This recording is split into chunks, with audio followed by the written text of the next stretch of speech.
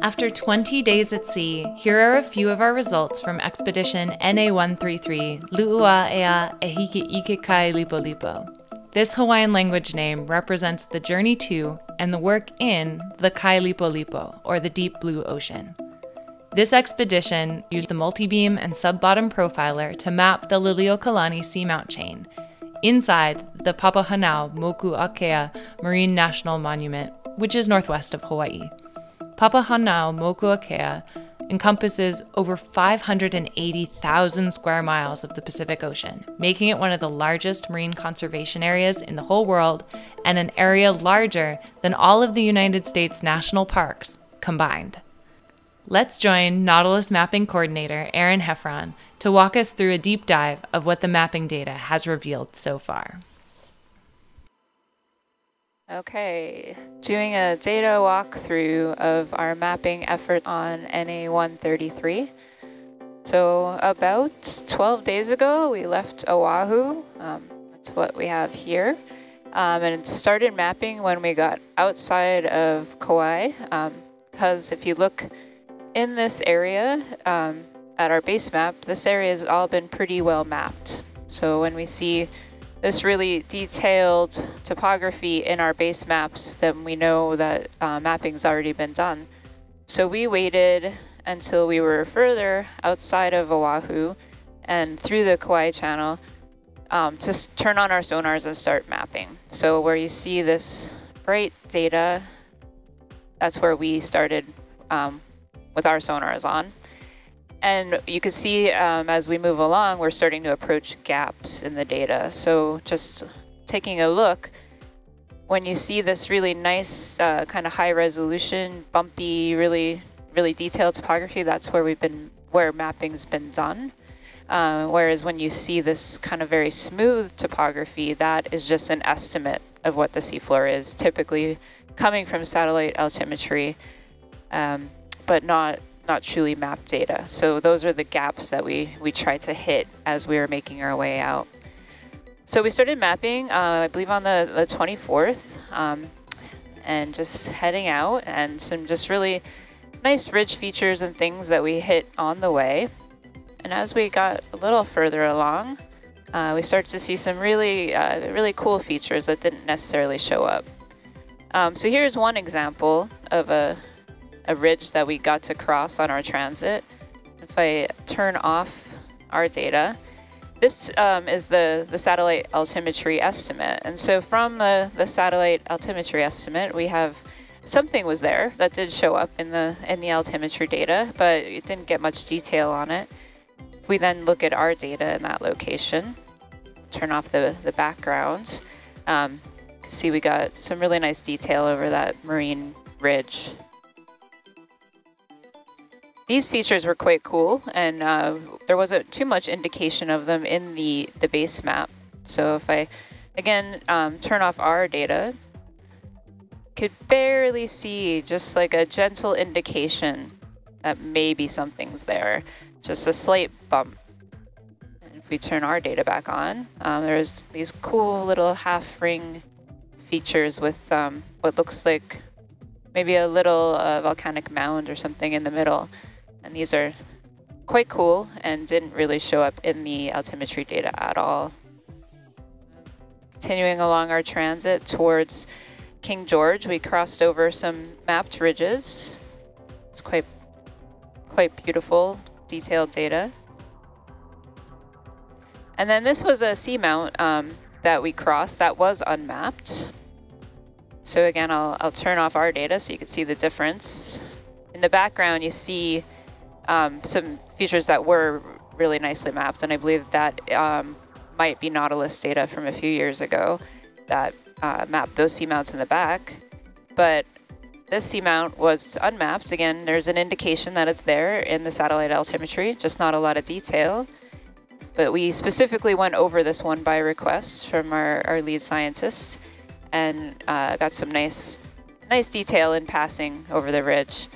And just to be clear too, all of this data is exaggerated 3 times, which you could see on my screen here. So it makes it look a little more dramatic than it is, but helps us to really see all the nice detail we get with our multibeam map. Continuing on. And then finally, 3 or so days after we left Oahu, we made it to our first major seamount. And so this is the King George seamount. And you see both the base data and our data. So I'll separate those out now. I'll start by showing the pre-mapping. So this is what it looked like before. Again, just from satellite altimetry, base data. And the grid that we're using to show this is the GMRT, or Global Multi-Resolution Topography Model. And that's a model that's continuously updated as new data comes in. So where there is multibeam data, they add it in, and that's the example in the background here. This swath of data was from the GMRT grid as well. And then they fill in the areas that are unmapped with other resources that are available. So that would be the satellite altimetry, or occasionally maybe single beam data, things like that. So that was King George prior to our mapping efforts. And then King George after. Turn off the background data. We can see that it was indeed a flat-topped guyot. Also get all this just really, really beautiful detail up and down the ridges.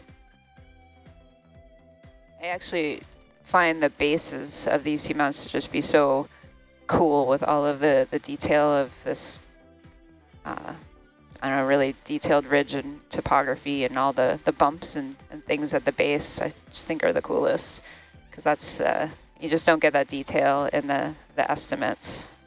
All right, and moving on from King George, we then completed mapping on King George and did about 15 to 16 hours of transit. Got some nice ridge topography.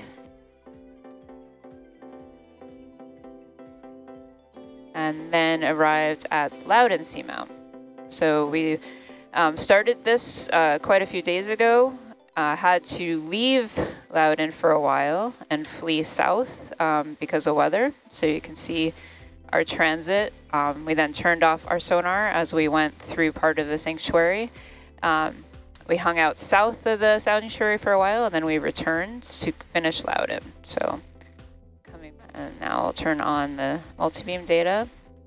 And you can see the areas where there's a difference between the satellite altimetry and the data we collected. And if I turn off the background map, so Loudon was a pair of seamounts, really close together with this kind of connecting saddle between them. Really beautiful detail on top of the guyot. This was also a flat top seamount, but we see these nice kind of cones and stuff forming at the top. Quite interesting. We also thought this was pretty interesting, this little kind of divot and flat landing space up near the summit. And so I guess what's important about mapping is that prior to us doing this mapping, yes, there's an indication of what's there, but never the amount of detail that you can get with a multibeam. And it becomes important when we want to explore these seamounts with our ROVs. We need to have a kind of better idea of what we're going to be putting the ROVs down on with more detail than what's available through the satellite altimetry estimates. So we're doing this seamount mapping specifically to support our ROV expeditions next year, so that we have really, really good base maps for the navigators and ROV pilots to really know what kind of slopes and topography to expect once we take the vehicles down there for exploration.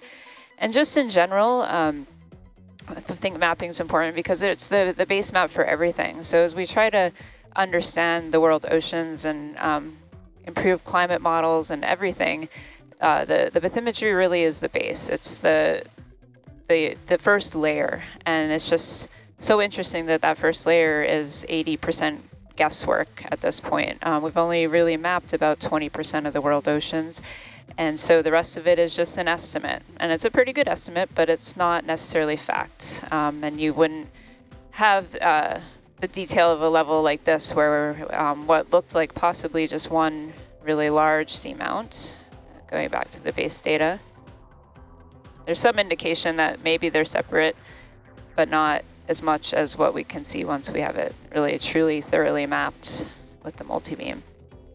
So we completed Loudon and we transited directly to Mercury, which is so close that we couldn't even start a new survey project. It was just so close to start going up the side of Mercury. So we started with an exploratory line to cross the entire top. So that was this kind of line marching up this ridge. And we crossed over the top, came back down the other side to really get a feel for the extents. And now we're mapping our way from north to south on Mercury Seamount. And this data is not completely processed yet. So there we see an artifact of the multibeam. There's an error there that's causing that spike. So as part of our work as surveyors and mappers, we will go and get rid of those. They're just anomalies. Sometimes the sonar picks up fish or things in the water column, or just loses the bottom, especially over really steep topography like we have here. And so you'll get these spikes. And that's when we talk about cleaning multibeam data, that's specifically addressing issues like this. So before this data is finalized, that spike will disappear. During expedition NA133, Luʻuaeaahikiikalipolipo, we mapped over 32,980 square kilometers across the United States exclusive economic zone. This data contributes not only to a global effort to map the world's oceans with our partner Seabed 2030, but also contains the maps needed for future ROV dives and exploration of the incredible region of Papahānaumokuākea Marine National Monument. More exploration soon. Thanks all.